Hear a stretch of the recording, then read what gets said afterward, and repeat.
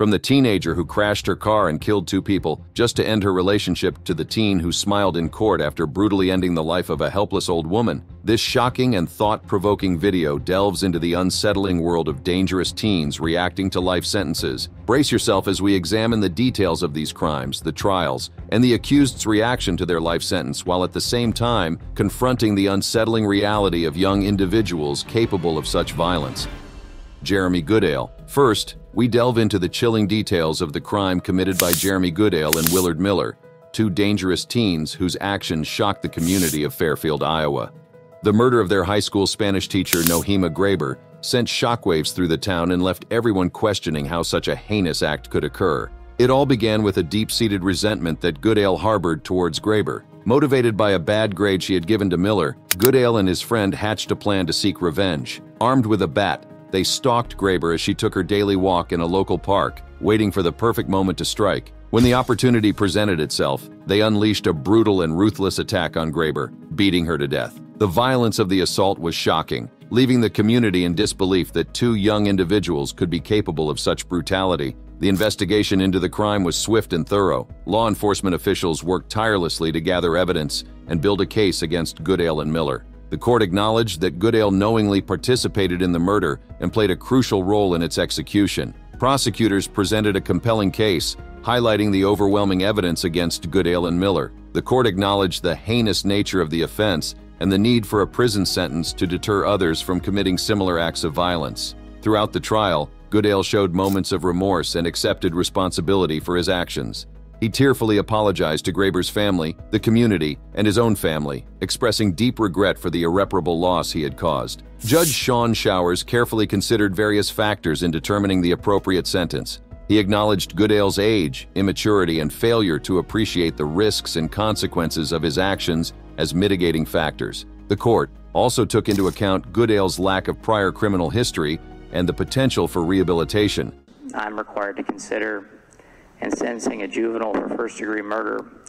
The defendants shall be sentenced to life with the possibility of parole after 25 years. Ultimately, the judge sentenced Goodale to life in prison with the possibility of parole after 25 years. This decision was based on the unique circumstances of the case and the court's belief in Goodale's capacity for rehabilitation. Although the sentencing marked a turning point in Goodale's life, he managed to keep his emotions in check as he faced the harsh reality of spending a significant portion of his life behind bars. Mackenzie Shirilla. Our story begins in a small courtroom in Ohio, where Mackenzie Shirilla, a 19-year-old girl, awaits her fate. Today is the day of her sentencing hearing, a day that will determine the course of her life. Shirilla was just 17 years old when she crashed her Camry into the brick wall of a commercial building outside Cleveland on July 31, 2022. By the time police arrived at the scene of the accident, Shirilla was already unconscious, and the other occupants, Dominic Russo, who was Shirilla's boyfriend, and his friend Dominic Flanagan, had died on the spot. The 3 had smoked marijuana before Shirilla took to the wheels, but this unfortunately wasn't a fatal case of driving under the influence. Mackenzie Shirilla had plans of murdering her boyfriend. According to prosecutors, Shirilla was in a toxic relationship with the then 20-year-old Dominic Russo and had deliberately crashed her car to end their relationship. On several occasions, the couple got into fights, and one time she was overhead threatening to crash her car with Russo in it. At another point, she had threatened to key his car following an argument. Unfortunately, her threats would become a reality, and unfortunately for 19-year-old Flanagan, he was a victim of being in the wrong place at the wrong time. At the trial, a surveillance video was played showing how Shirilla had driven reasonably before picking up speed. She drove at 160 kilometers per hour before crashing the car. Prosecutors also presented a TikTok video where she wrote, "I'm not even cool. I'm just one of those girls that can do a lot of drugs and not die," bragging about her drug tolerance. Before handing down the verdict at a bench trial, the judge had a few words for Shirilla. The video clearly shows the purpose and intent of the defendant. She chose a course of death and destruction that day. Exhibit 802 crystallizes the deadly decision-making of the defendant. She morphs from a responsible driver to literal hell on wheels. Mackenzie Shirilla, now 19, was sentenced to 2 concurrent sentences of 15 years to life for the death of Dominic Russo and Davion Flanagan. So she's sentenced on count 2, the murder of Davion Flanagan, 15 years to life. She's sentenced on count 1, the murder of Dominic Russo, 15 years to life. to be served concurrent to each other with credit for time served. Sharilla could be seen with a distressed look on her face, perhaps grappling with the consequences of her actions. Aiden Fucci.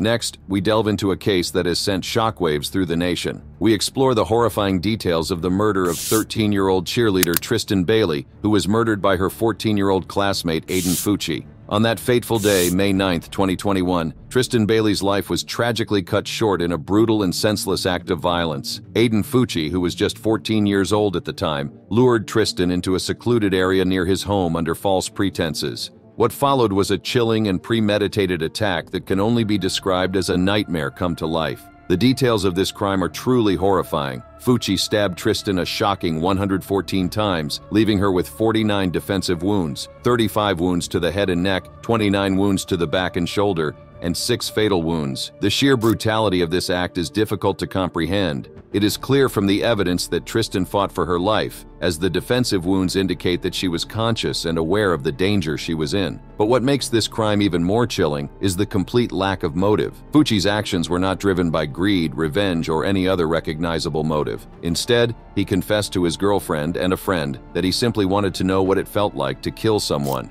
He described in disturbing detail how he would take his victim into a wooded area, stab them, and then run away to continue killing. This level of premeditation and the absence of any moral or legal justification is deeply unsettling. As the investigation unfolded, more disturbing details about Fucci's behavior leading up to the crime came to light. He had a nickname for the murder weapon, a knife that he called poker. This choice of weapon added to the up-close and personal nature of the murder, making it all the more horrifying. It is rare to see such a brutal and intimate form of violence, making this case truly unique and shocking. During the trial, evidence revealed that Fucci attempted to cover up the crime by disposing of the murder weapon in a lake and hiding his shoes, shirt, and jeans. He even took a shower to remove any traces of evidence. It is clear that he was aware of the consequences of his actions and tried to evade justice, but his attempts to conceal the truth were in vain. In the back of the police car, Fucci filmed Snapchat videos trying to create a false narrative about pushing Tristan and her hitting her head.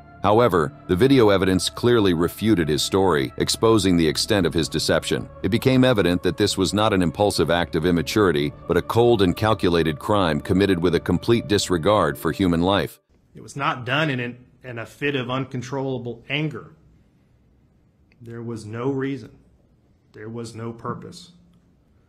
It was done for no other reason than to satisfy this defendant's internal desire to feel what it was like to kill someone. The court, after reviewing the evidence and considering the nature and circumstances of the offense, came to the conclusion that Fucci's participation in this crime was not the result of immaturity or impetuosity. He understood the risks and consequences of his actions, as evidenced by his prior statements to his girlfriend. After considering all the evidence and the nature and circumstances of the offense, the court reached a verdict.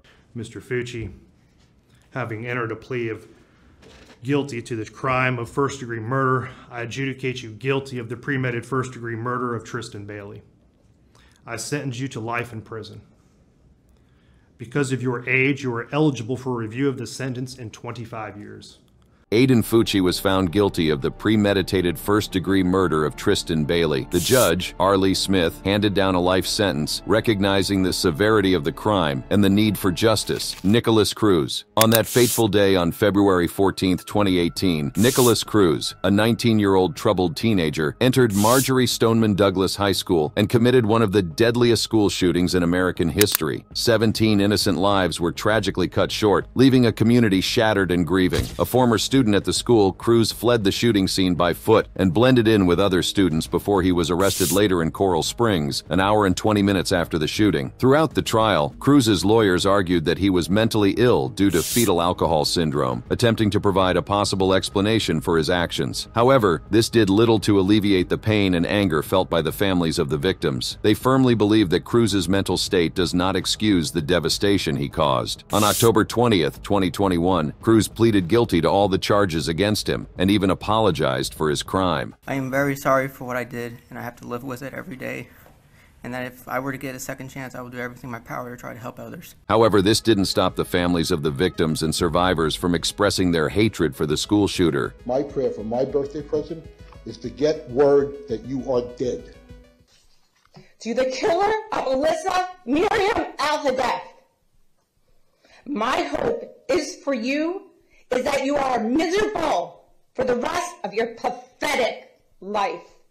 Prosecutors argued for the death penalty, but the jury was deadlocked on whether or not the death sentence be imposed on Cruz, even though he was found eligible for the death penalty. The long-awaited sentencing verdict in the case of Nicholas Cruz, the gunman responsible for the Parkland school shooting, has finally been delivered. On November 2, 2022, Broward Circuit, Judge Elizabeth Scherer imposed a life sentence without parole, leaving many of the victims' families disappointed and angered by the outcome. Cruz was to serve a life sentence for each of the 17 counts of murder and a minimum of 20 years for 14 of the 17 counts of attempted murder. This ruling ensures that he will spend the rest of his life behind bars, unable to walk free. The judge, in addition to the life sentence, made a significant ruling to prevent Cruz from financially benefiting from his crimes. She garnished his commissary funds, ensuring that he would not profit in any way from the pain and suffering he caused. During the sentencing, Cruz appeared emotionless as the judge read the verdicts. Gavin Smith. Acts of pure evil.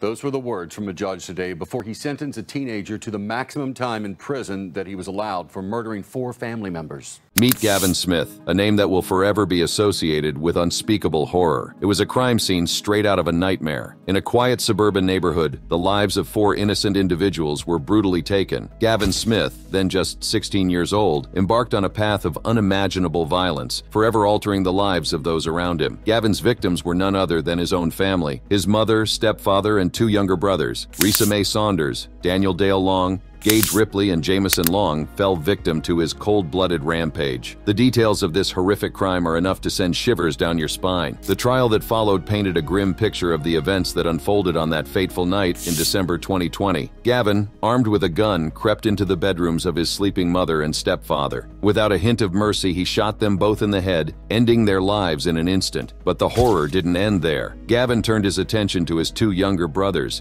who were unaware of the impending danger lurking in their own home. One of them, a mere toddler, was hiding under his crib, seeking solace in the innocence of childhood. Tragically, it was a hiding place that offered no protection from Gavin's wrath. The courtroom was filled with gasps as the details of these senseless killings were revealed. The judge, the jury, and the entire community struggled to comprehend the depths of darkness that resided within this young teenager. You executed your mother and stepfather by shooting them in the head while they were asleep. Then you executed your 2 brothers by shooting them in the head, the youngest which was hiding under his crib. Your actions can only be described as an act of pure evil. The judge's response was swift and unyielding. Gavin, now 18 years old but only 16 at the time of the murders, received the harshest punishment possible, life in prison. The judge made it clear that he believed Gavin felt justified in committing these heinous acts, a belief that sent shockwaves through the courtroom. Due to his age at the time of the crimes, Gavin will automatically be eligible for parole in 15 years. Nevertheless, the judge ordered that the maximum sentence for each crime be served consecutively, ensuring that Gavin would serve one sentence after another. As he was led out of the courtroom, Gavin displayed no feeling of remorse or fear at the gravity of his sentence. Sierra Halseth and Aaron Guerrero. In April 2021, the city of Las Vegas was rocked by a heinous crime that would send shockwaves through the community. It all began when 45-year-old Daniel Halseth, a loving father, was brutally murdered in his own home. The details of the crime were nothing short of horrifying. Daniel's burnt body, bearing the marks of 70 stab wounds, was discovered in the garage of his Las Vegas residence. The scene was one of unimaginable violence and cruelty. As the investigation unfolded, authorities quickly identified 2 suspects: Sierra Halseth, Daniel's own teenage daughter, and her boyfriend, Aaron Guerrero. The news of Sierra's involvement in her own father's murder sent shockwaves through the community. How could a young girl, seemingly innocent, be capable of such a heinous act? The search for answers intensified as the authorities launched a manhunt to bring Sierra and Aaron to justice. Just 4 days after the murder, the teenagers were apprehended in Salt Lake City. The swift arrest provided some relief to the grieving family and the community, but it also raised more questions. What could have driven these young individuals to commit such a horrific crime? The answers would soon come to light as the case unfolded. During the sentencing hearing, Sierra made disturbing claims against her father, accusing him of sexual and physical abuse, as well as forcing her to consume alcohol. These allegations painted a picture of a deeply troubled family dynamic, with Sierra's parents going through a contentious divorce and custody battle. Sierra's mother, believing her daughter's accusations, had been fighting to have Sierra removed from Daniel's home. However, the evidence presented in court did not fully support all of Sierra's claims. It was revealed that the teen couple's parents had told them to stop seeing each other before Daniel was brutally murdered. The validity of Sierra's allegations then became a subject of intense scrutiny, leaving many wondering about the truth behind the disturbing accusations. The courtroom became a battleground of conflicting narratives, with emotions running high. The controversies surrounding the case further fueled public interest and divided opinions. Some sympathized with Sierra, believing her claims of abuse and seeing her as a victim driven to extreme measures. Others, however, questioned the veracity of her allegations and condemned her for the brutal murder of her own father. The sentencing hearing for Sierra Halseth and Aaron Guerrero was a highly anticipated event as the community awaited justice for the brutal murder of Daniel Halseth. The courtroom was filled with tension and emotions ran high as the judge delivered the verdict. Sierra and Aaron pleaded guilty to multiple charges, including murder with a deadly weapon, conspiracy to commit murder, arson, robbery with a deadly weapon, conspiracy to commit robbery, and fraudulent use of a credit or debit card. The gravity of their crimes weighed heavily on the court, and the judge handed down a sentence that would forever alter the course of their lives. Both teenagers were sentenced to life in prison with the possibility of parole after 22 years. It was a sentence that reflected the severity of their actions and the devastating loss suffered by Daniel's family. That is a total aggregate sentence of life in the Nevada Department of Corrections with the possibility of parole after 22 years. Sierra and Aaron's reactions to their sentencing varied. Sierra, who had made shocking allegations against her father, showed little emotion as the sentence was read. Aaron, on the other hand, appeared visibly shaken, his face etched with a mix of fear and remorse. Ethan Crumbley. It was a day that would forever be etched in the memories of the Oxford community in Michigan. On November 30th, 2021, chaos erupted at Oxford High School as gunshots rang out, leaving students and faculty in a state of terror. The perpetrator behind this heinous act was none other than Ethan Crumbley, a troubled teenager who was just 15 years old at the time. Armed with a 9mm semi-automatic handgun, Ethan walked into the southern end of the school building, firing in the hallway as students moved around during passing time. When he saw that they started fleeing, he deliberately walked down the hallway and shot into classrooms and at students who were unable to escape. By the time he was done, Ethan had murdered 4 students and injured 7 people, including a teacher. He was arrested almost immediately and charged as an adult on all 24 crimes, including terrorism and murder. The news of the shooting spread like wildfire, capturing the attention of the nation. The devastating impact of this tragedy sent shockwaves through the community, leaving everyone searching for answers. To truly understand the events that unfolded on that fateful day, we must examine the factors that led Ethan Crumbley down such a dark and dangerous path. Reports suggest that Crumbley had exhibited troubling behavior long before the shooting took place. Friends and acquaintances of Crumbley described him as a troubled teen who often displayed signs of anger and aggression. Some even recall instances of him making disturbing comments about violence and expressing a fascination with firearms. It is important to note that Crumbley's troubled home life also played a significant role in shaping his path. Reports indicate that he came from a broken family, with parents who were facing their own challenges. Another critical factor that cannot be ignored is Crumbley's easy access to firearms. It has been alleged that his parents, Jennifer and James Crumbley, failed to secure their weapons properly, allowing their troubled son to obtain a firearm, and for this, they got arrested on charges of involuntary manslaughter. In the aftermath of the shooting, the wheels of justice began to turn. The court proceedings shed light on the disturbing behavior exhibited by Ethan Crumbley leading up to that fateful day. Judge Kwame Rowe presided over the case, carefully considering the evidence presented by the prosecution. As the trial progressed, it became evident that Crumbley's behavior extended beyond the shooting itself. Even while in custody, he managed to bypass security measures to access graphic and violent content online on a jail tablet. The judge expressed concerns about Crumbley's potential for rehabilitation,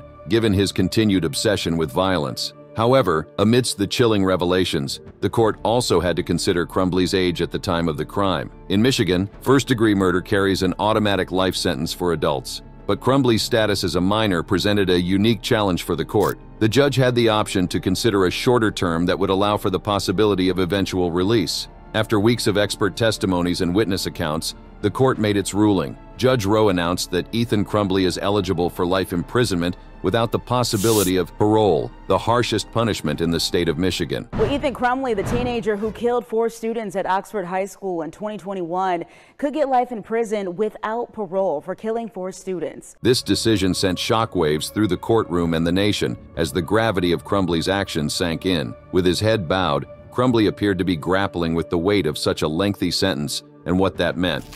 Jennifer Mee. Next, we delve into the story of Jennifer Mee, also known as the Hiccup Girl, who gained international fame for her uncontrollable hiccups. But fame quickly turned to infamy when Mee became involved in a crime that would change her life forever. It all began in 2007 when Jennifer Mee, a seemingly ordinary teenager from St. Petersburg, Florida, developed a case of hiccups that would soon make headlines worldwide. These hiccups were no ordinary hiccups. Jennifer claimed to be hiccuping an astonishing 50 times a minute, a condition that baffled doctors and fascinated the public.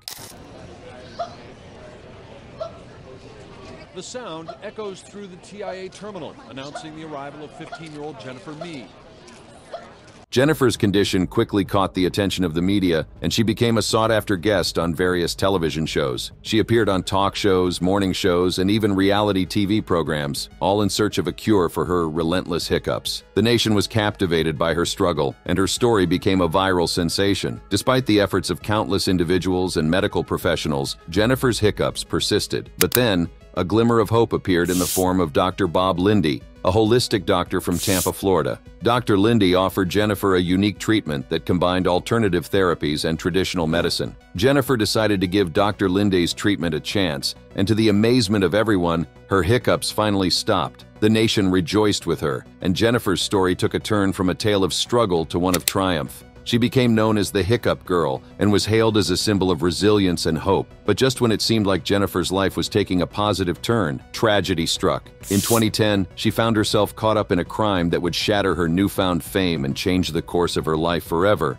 It was a seemingly ordinary day when Jennifer Mee met a man online. Little did she know that this encounter would lead her down a dangerous path. Jennifer invited the man to a vacant home where two of her friends lay in wait. Their intentions were not innocent. They had planned to rob the man, but things quickly spiraled out of control. The robbery took a deadly turn, resulting in the tragic death of the man. Jennifer, along with her friends Laren Rayford and Lamont Newton, were now facing a crime of unimaginable magnitude. The once famous Hiccup Girl had become entangled in a web of violence and deceit. As the details of the crime emerged, the nation was left in shock. Prosecutors argued that although Jennifer did not physically pull the trigger, she orchestrated the events that led to the man's death. They claimed that she lured him into the robbery, setting the stage for the tragic outcome. Following the evidence presented, the jury delivered a verdict that would forever change Jennifer's life. The jury found Jennifer Mee guilty of first-degree murder. As the verdict was read, Jennifer broke down.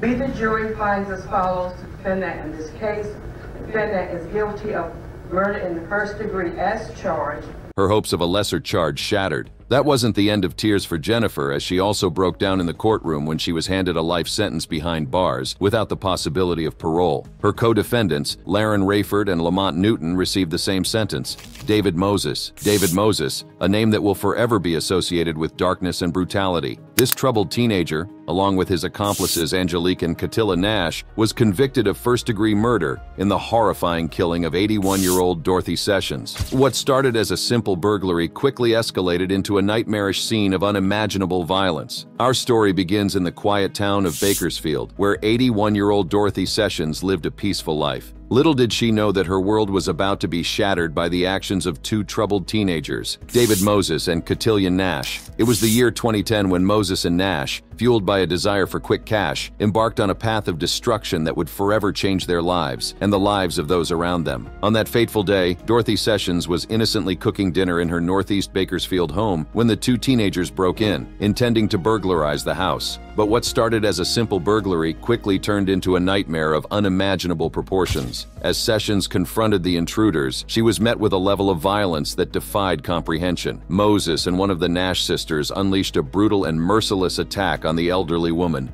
beating her to the point of being unrecognizable. The sheer brutality of the crime sent shockwaves through the community, leaving everyone in disbelief. What makes this crime even more horrifying is the fact that David Moses was already on juvenile probation at the time. This was not his first brush with the law, nor would it be his last. Moses had a history of violence, a dark past that contributed to his lengthy criminal record. During the trial, prosecutor David Wilson revealed the disturbing truth about David Moses's past. He had a pattern of physical, verbal, and emotional abuse, leaving a trail of victims in his wake. Shockingly, Moses had sexually assaulted his own sister and a developmentally disabled cousin, among 7 other children while residing in a group home. The extent of his depravity was truly chilling. As the trial unfolded, the gravity of the situation hung heavy in the air. The courtroom was filled with tension and anticipation as everyone awaited the verdict for the heinous crime committed by Moses. But what unfolded next left everyone in disbelief. While most individuals would be trembling with fear and remorse when facing the possibility of life in prison, David Moses appeared to be anything but concerned. In fact, his behavior was nothing short of disturbing. Throughout the court proceedings, Moses displayed a strange detachment from the gravity of his situation. As the judge read out the charges and the potential consequences, Moses seemed almost amused. He chuckled, laughed, and yawned repeatedly, and at one point even fell asleep in his seat.